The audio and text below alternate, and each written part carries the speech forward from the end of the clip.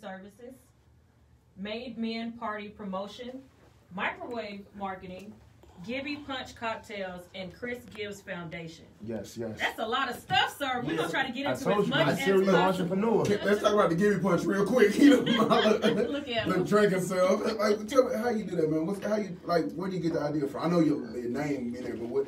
Oh, the Gibby Punch. It was basically like a spin on a classic New York Nutcracker. You know what I'm saying? It's a spin. But I took a little further. I got added flavors. I have over 20 flavors. Okay.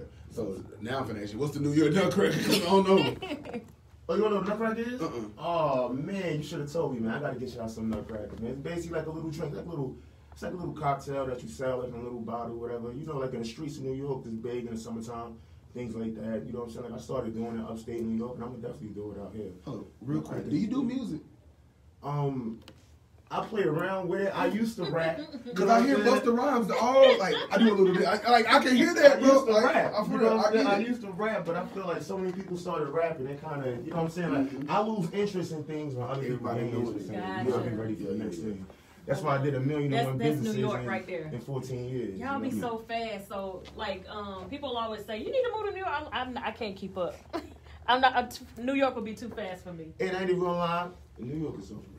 Is it? It's overrated. That's the reason why you have so many people from New York fiending to go everywhere. Yeah. They're rushing Atlanta, they're rushing Charlotte, they're rushing Florida, they're rushing California because the quality of life is low. You know what I'm saying? Like the lifestyle is intriguing. You know what I mean? Like it's almost like the club, for example. You know, when you first start going to the club, you're excited, you happy, but then like 3, 4, 5 years in the club, it's like you start to see it for what it's really worth. You know what I'm saying? It's not even, you know what I'm saying? I'm tired of the club. You know what I'm saying? Now I want to come to the real. You know what I'm saying? That's why you just said it's a good place to visit, but not. Yeah, exactly.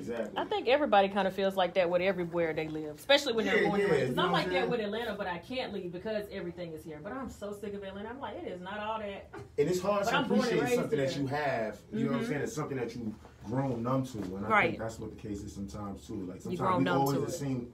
I think sometimes we always assume the grass is greener. You know what I'm saying? Sometimes it is, but other times it's not. Right. So you're serial entrepreneur. You've been doing this forever. Like what let you know that like I'm like this is in me, like I'm gonna be a creator, like I'm gonna constantly create? How do you keep creating?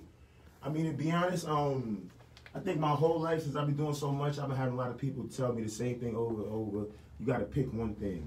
You know what I'm saying? You gotta pick one thing. You gotta master that thing. You gotta continue to dig in that one hole because it's like trying to dig for gold. Sometimes you dig a little bit and you dig a little bit. You got to find one spot and just keep digging, you know, and eventually you'll find it. So I think my whole life I was told that, and I was constantly trying to search for this one thing until I realized I just don't fit that mold. You know what I'm saying? I have a lot of ideas. I have a lot of visions. I have a lot of things, you know what I'm saying, I want to do. Like, I want to bring you all these ideas to life. You know what I'm saying? You have one life to live. So instead of me trying to pick one thing and just do that one thing, I'd rather pick a bunch of stuff and delegate it. You know what I'm saying? I have a fiance, so she's automatically obligated to be involved in anything I do. You know what I'm saying? I have 2 kids that are getting older, so I'm going to be putting them to work soon. You know what I mean? I have a great foundation. I got a lot of people in my corner, so I'm going to do it all.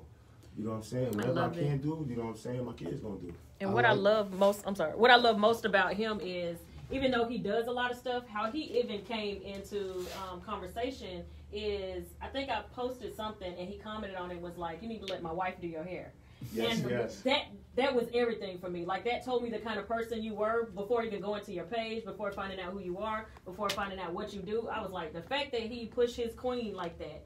I literally had to make a post about it. I made a post on Instagram and Facebook. And said it on air. You remember? I said it on air. It actually brought us a lot of clients too. Yeah, so the fact that... appreciate it. Oh, absolutely. The fact that you do so much and you still put your queen on a pedestal for her to be able to. Do you feel like your drive pushes her more?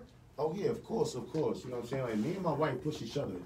You know what I'm saying? Because I've been doing a lot of things. But I have my wife by about 8 years. I'm 33, she's 25.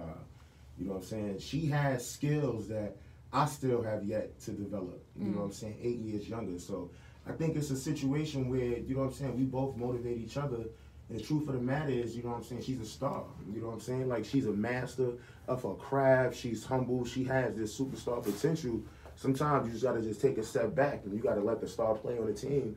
You know what I mean? Do they thing is like chess. You know, they say life is chess. What's the most aggressive, strongest piece? It's your queen. You know what I'm saying? It's you better say it. You know what I'm saying? It's your queen. I'm actually saying that, you know, because we had a great night. You know what I'm saying? She bought some steaks. I think she made a steak and fish later. So, you know what I'm saying? I'm actually going to build a foundation now. But yeah, definitely, you know, we push each other to be better.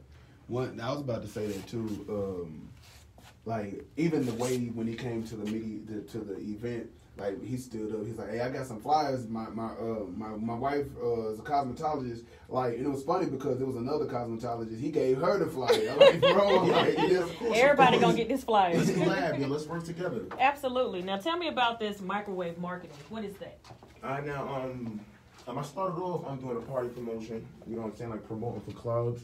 And then the clubs that I was promoting for, you know the club scene go. There's fights, the clubs that get shut down, the liquor license that get taken away. So I'm bouncing around from club to club, and I'm doing promoting, and I'm making money. But I'm realizing, like I said, like the lane is so, you know what I'm saying? Like it's dangerous. You know what I mean? Like the type of people that was at the club weren't like high vibrating people. Just wasn't really my lane anymore. So I started working with a couple restaurants. I just walked in.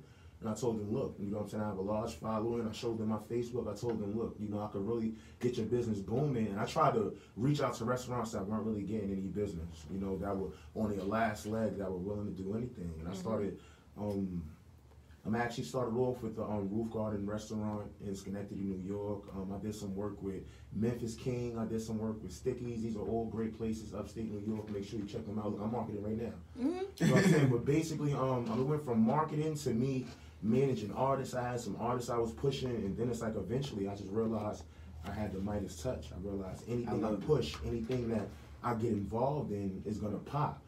But from me doing that, I started helping the wrong people and helping people that once they got their legs underneath them, they ran off on me, and then, you know what I'm saying? So then I realized I had to be very, like now that I have this ability to make anything pop, I have to be very selective with what I attach myself to and who I attach myself to. I just sat back, bro. I'm learning that now. That's why I looked over there like, I've been burned like so many times. You know what I mean? Life is constant trial and error. Constant trial and error. I think that the stretches of my life that I was scared to make mistakes were the stretches where I was growing the least.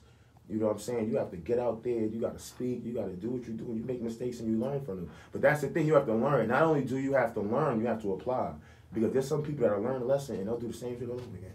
You know what I'm saying? Like, you have to learn a lesson, you have to apply it and adjust and move on. You know what I'm saying? I used to dwell, I used to be upset. Like, damn, I just missed this opportunity. Like, damn, man, I'm in New York and this is going on over here, but I realize you can't dwell, you got to go with the flow. You know what I'm saying? Make it happen. Look, just it's soaking up all the knowledge like, right yeah, now. Yeah, Chris came with the knowledge this morning. I love it. So who do you get this from? Because some people can't be this bright in a room. They can't just walk in, like literally any room you go, like when you came to the panel, you literally was like, hey, I got something to say, XYZ. Where some people will be like, I'll just wait. Who do you get this from in your family? I mean, I'm not gonna lie, like my mother is the same way, like she's the same way. Like sometimes like I'll be around my friends, a show come in the room and I'll be excited, like this is in New York, you know what I'm saying? I'll be kind of like, yo, mom, you know what I mean? Like we chilling, we talking about, you know what I'm saying? Like 30-year-old men type stuff, and she'll come in the room and she'll take all the attention, and they'll love her, and she'll be talking about what's going on the Shade Room and Super Sense, you know, stuff I don't know. That's our G, you know what bro. I'm saying? And then it's like, I'm like, you know what I'm saying? So my mother is definitely a person that I would say gave me a lot of qualities, but to be honest, I think it's just something that you just have to be born with. You know, and I think that my whole life, like you know what I'm saying, I'm a very humble person, but I think sometimes you just have to accept your role, you know what I'm saying, and accept like what you were destined to be. You know what I'm saying? I love like, that. if I was destined to be the person that's gonna glow and be the person that's gonna make an impact and leave a legacy, I'm gonna accept it. I'm gonna admit that. I'm not gonna try to be humble and dim that light. And I feel like once I just started accepting like my God-given role, like it just grew. That's what's up. And I always say, I feel like, and again, I'm not even from New York, so I can't say, oh, you're from New York, that's why you're saying that. But I always feel like anybody from up top just has a certain hustle that South doesn't have. And That's the truth. I mean, it is what it is. My husband's family is from New York. He would say, one day he'll say he's from New York. Next day he'll be like, nah, I'm from Atlanta. Like he'll when I first met him, I swear that dude was from New York. Right, but he has that hustle mentality. if it wasn't for my husband, it would probably take me even longer to become an entrepreneur. Like, I didn't even know I had entrepreneur abilities. I just wouldn't ever 100% go about it. Like, I was writing a book.